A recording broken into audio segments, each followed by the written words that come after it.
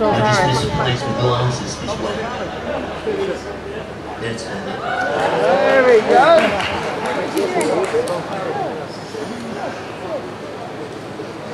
Did you see me on Animal Hospital? Yeah. I did 10 series of Animal Hospital. That was a show about animals in a hospital. And I got in the way quite a bit. Well, we did 10 series of Animal Hospital, right?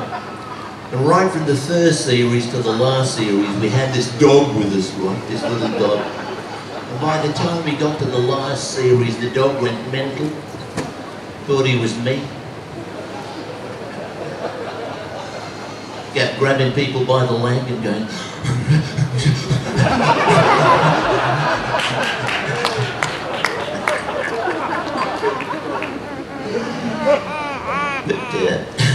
This song I'm going to sing for you was inspired by Animal Hospital, and it's a bit of a weepy.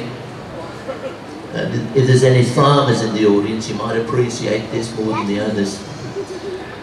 And it's going to be my biggest hit since Two Little Boys. It goes a little like this.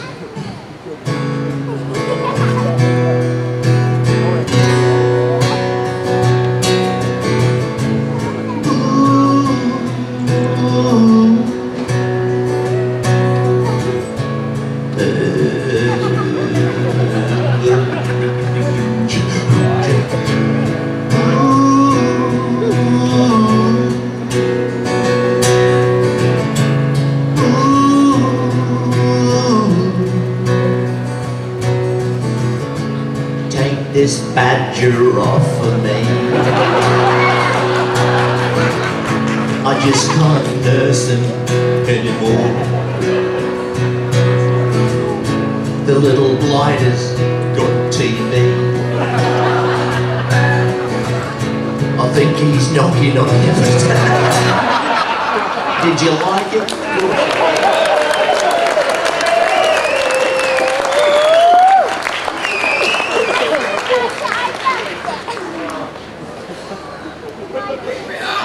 Cracking crow.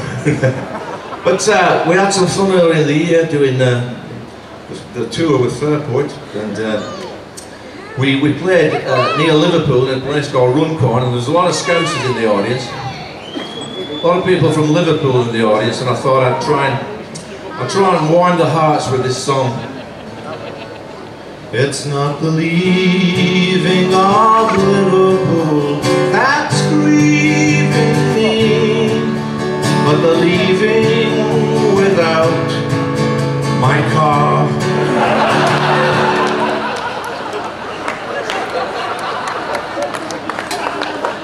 We're lucky to get out of the place alive, I tell you. And shame on me for taking the mick out of Scousers. I love Scousers, I really do. Very talented people. Great comedians, Scousers, great musicians. Some are both, all roll into one. Like this guy, for instance. I'm not going to tell you who it is, you've got to guess.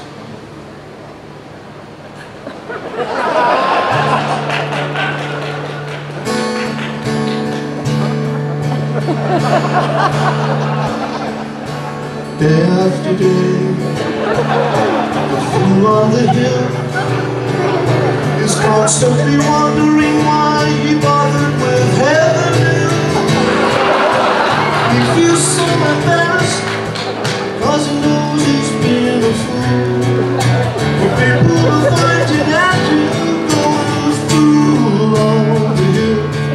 You've dropped down a peg, now you can't hide your stash in your wife's hollow.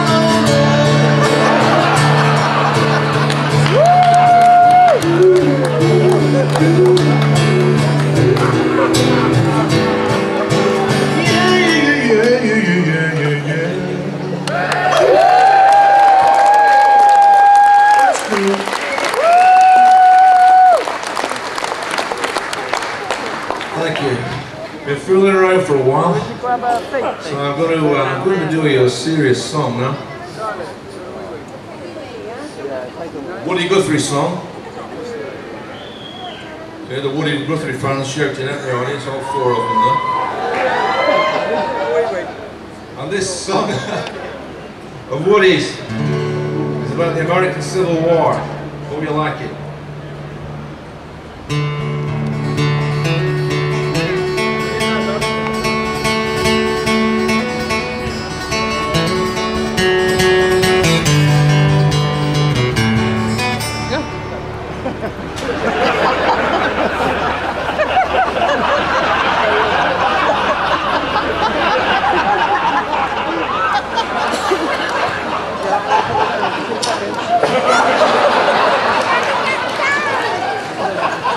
I let myself out of a coat hanger. We'll come back to that later.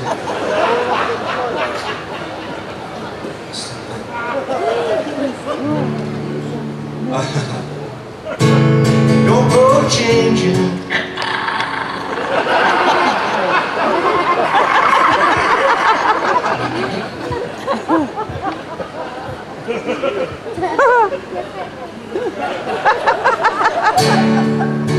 Something in the way she Yeah, shouldn't really. That's called a parody, when you put your own words to somebody else's tune. And I don't do it. But it's breaking copyright laws, so I don't do it. But I'm musically dyslexic. I put other people's words to other people's tunes. I don't think they can touch you for that. And I know Bob Dylan was a good friend of George Harrison's, and I know George Harrison was a fully paid up member of the George Formby Appreciation Society. And there's a lot going on there, mate. And it doesn't quite come out right sometimes. on the lamppost at the corner of the street. The staircase is certain. Hey, Mr. Tambourine Man, play something for me. I'm not sleepy and there is no place to go in. Did anybody get a George Formby grill for Christmas? The George Formby grills, you must get one. They're shaped like a ukulele, and you open up the lid like that. And you put your egg in the middle there. And you put your sausages here, and your tomatoes, and your mushrooms here. And in the long bit, that's where the streaky bacon goes in there. Then you shut the lid, fasten it, set the timer, play a tune, and when it's finished, it pings open and goes, hey, hey, turn that nice again. The George Formby grill. But yeah, you're better off writing your own songs in the end, like James Blunt. I'm going to enjoy it. James Blunt. That's an unfortunate name, really, isn't it? The rhyming slang and everything there. What could it mean? You actually, but I can't pronounce it really. I just can't pronounce it. Anyway, James Blunt, he's a strange character. He's very posh, from a very well-to-do family. And he talks like that. I was stationed in the Falklands, and I saw active service in Kosovo, and likewise places. And that's helped me to write meaningful and poignant songs like this one. My life is brilliant. My life is good. I saw an angel. And that angel.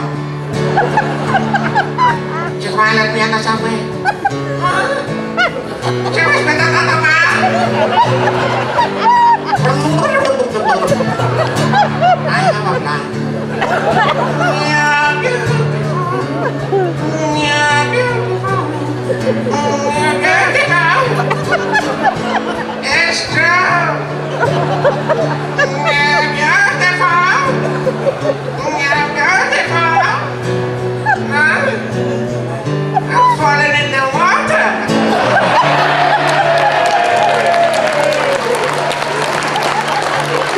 I didn't know you disliked him that much. Poor fella.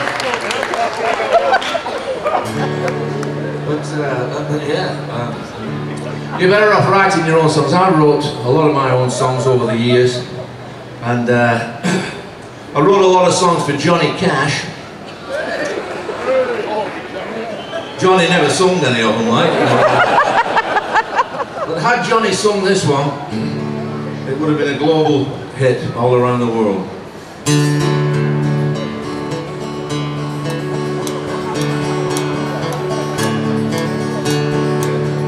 Well, I ain't never ever met a man more miserable than me.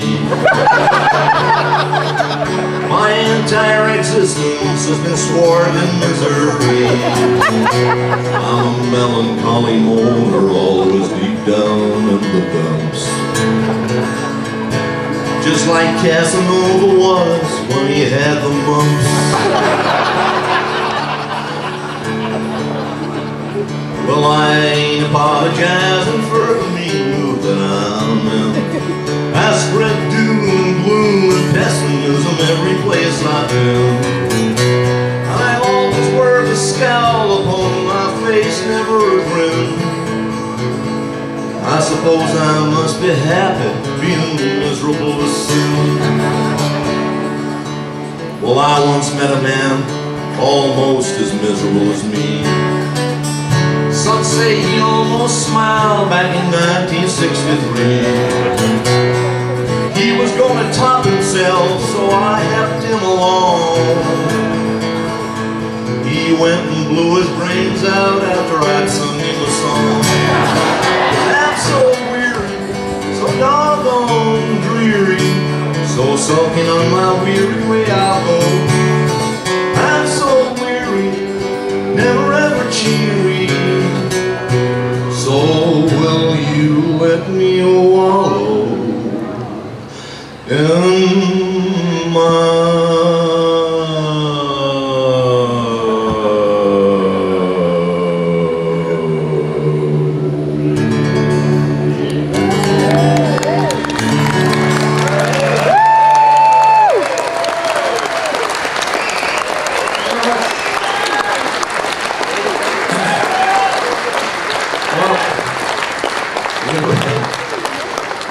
You might have seen some on the TV shows in the late 80s and 90s, but I'm not on television anymore because I'm over at gardening and decorating and I can't cook. Not a chance to ask them. Well, I hope Ken and I and the rest of the evening, the guys gone before us have been cheering you up tonight because there's so much depression knocking about. A lot of depression. You can tell how bad it's got when people are turning out in the millions to be cheered up by Leonard Cohen. I never saw him, he's probably very, very good. But I saw Brian Ferry instead. Lucky me. And Brian Ferry, he's got this Dylan thing, he's mad about Dylan. So he's got this album called Dylan-esque and he's going around doing Dylan songs. So I went to see him, Brian Ferry, singing his Dylan songs.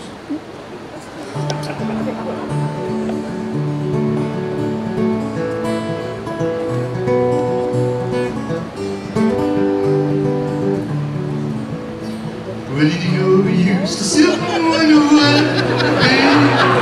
and you don't know right now. Well, you know, we used to sit and wonder why, you never do somehow. I wrote him a letter. Dear Brian, will you please leave comedy to the professionals?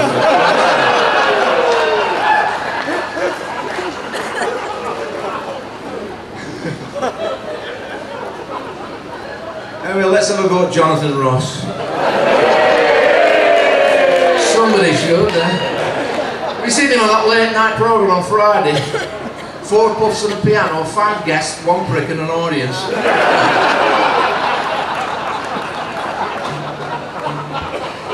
Jonathan Ross sings Paul Simon, that should be good.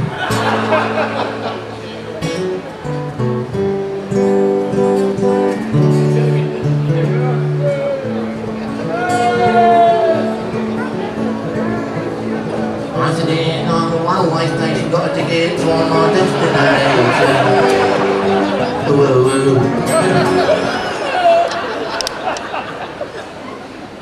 I'm going to try and be brave this afternoon here at Cropredy. And going to be trying brave, be brave in these politically correct times. Salman Rushdie sings Cat Stevens.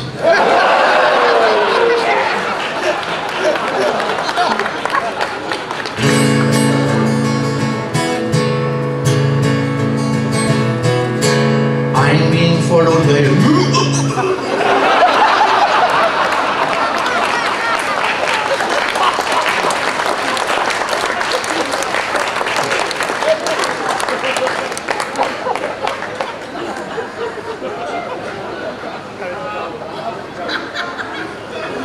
Before my last trick, I'm going to attempt,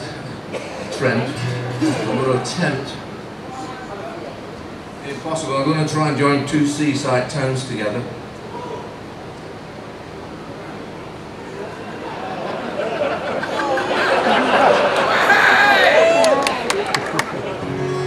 Eric Markham sings Eric Clapton.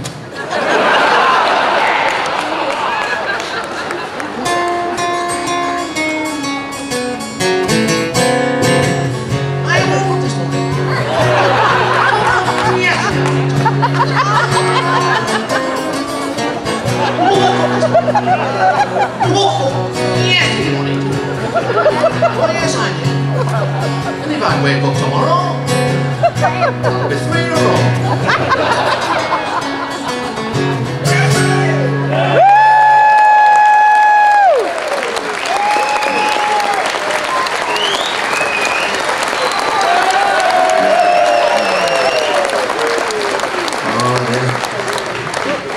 My wife will be on the plane now. She's taking ½ inch off kitchen door.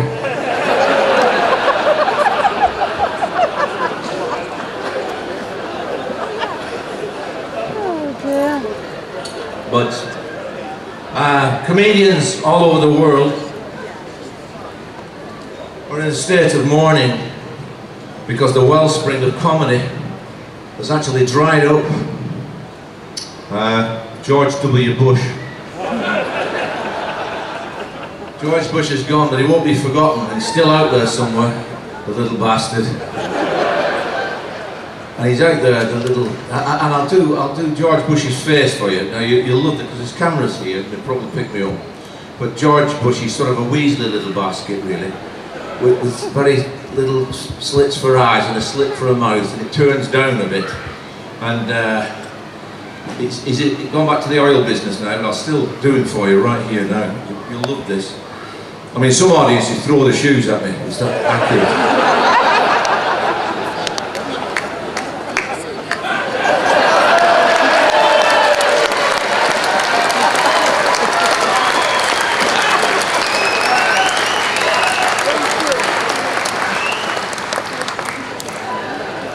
Fellow Americans,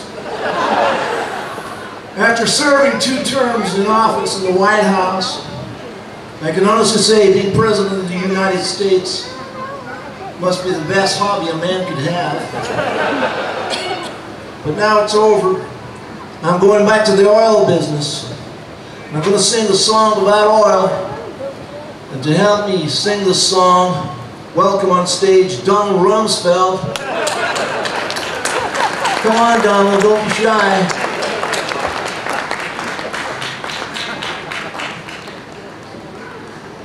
Donald's had so many death threats lately. We've had to give him a new identity, new name, Ken Nichol. He's had plastic surgery. You can see where it's gone wrong in a few places. But before we sing the song, I'd like to wish the new President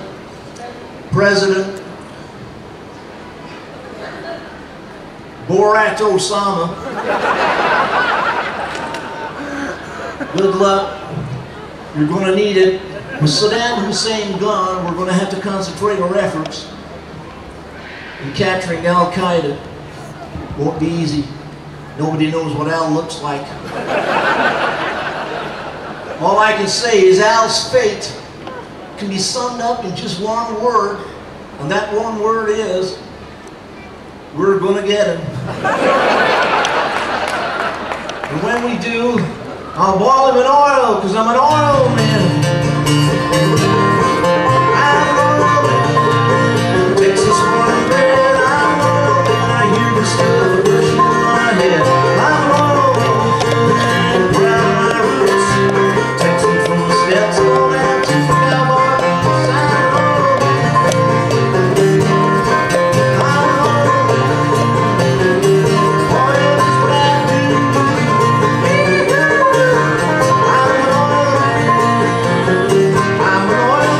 what I do. There's good news and there's bad news. First, the bad news. There has been an assassinatory attempt on the life of ex-Prime Minister Blair, who is now a Middle East envoyeur. Doesn't like to get involved, prefers to watch from a distance.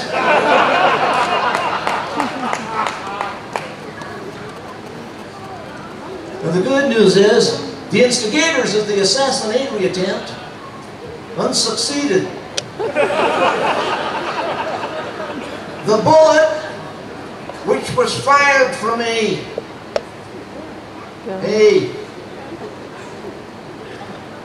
Kalashnikov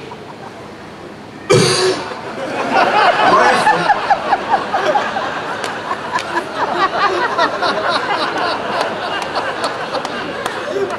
would have torn through Tony's poor sick heart had he not carried in his breast pocket his trusty copy of the good book, a personal gift from Her Majesty the Pope. And all I can say to the Iraqis is, if together we do not succeed, then we run the risk of failure. And oil men don't like failure, and I'm an oil man. I'm an oil man, but I won't work a drill. I got soil hands when I can pay some on the grill. I'm an oil man, I'll withdraw from Iraq. Precious black, I'm an oil man. I'm an oil man. Let me hear you sing, come on. I'm an oil man. I'm an oil man. Let me hear you all sing. I'm an oil man. One more time, I'm an oil man. An oil man through and through.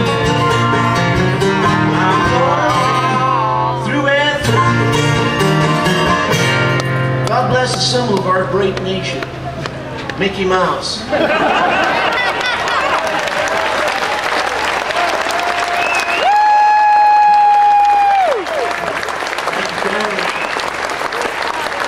Thanks, Tom.